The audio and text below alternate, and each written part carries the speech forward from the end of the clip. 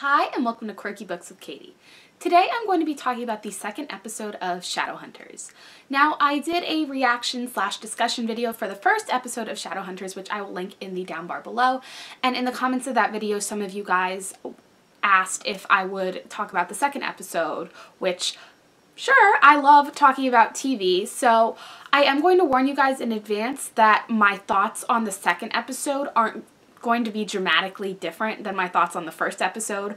I didn't magically love the second episode after not really liking the first one, so I would get into my thoughts on the episode. They're pretty critical. So my first kind of point with the second episode was that the dialogue and the effects were still cheesy. As I mentioned in the first video, I'm involved in film and film production, so bad effects bother me probably more than most people, but I thought they were about the same as they were in the first episode. And my problem was that I still thought that the dialogue was really cheesy.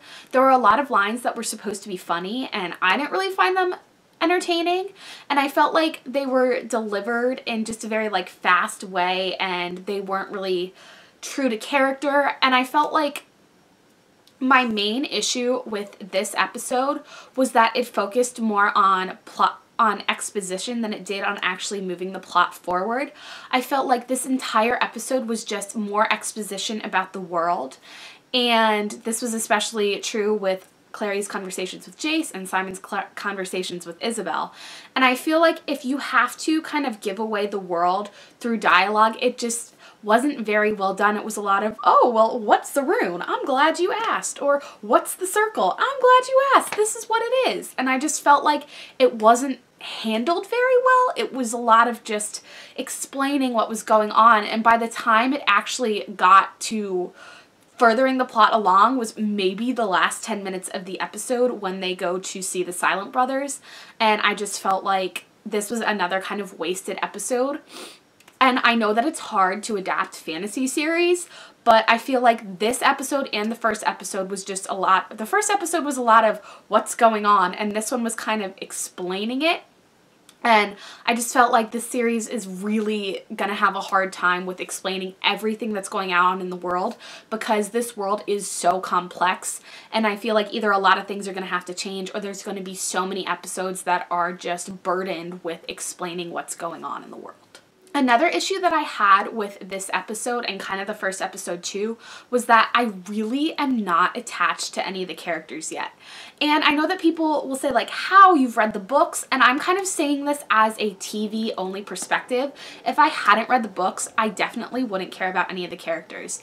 And I know that it's only the second episode and it takes a while to love characters, but I watch a lot of TV, and there are a decent amount of TV shows where by the second or third episode I really do care about the characters. Some of my favorite shows like The 100 and Arrow, by the second or third episode I'm really invested in the characters and their journey and what they're going through.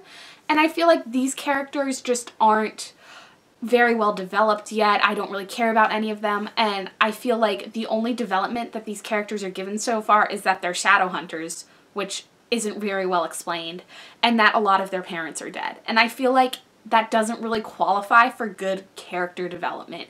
We don't really get to see a lot of what makes the characters who they are yet. I feel like a lot of Jace's sass and sarcastic humor is missing. I feel like Isabel's badassness has been showed a little bit, but not too much. I feel like the only person who really has been shown as the true character they are so far is Simon. He has a lot of witty lines, and he's very, what's going on, and Clary, and I feel like that's very him. But I feel like a lot of the characters, yeah, I just am not drawn to them.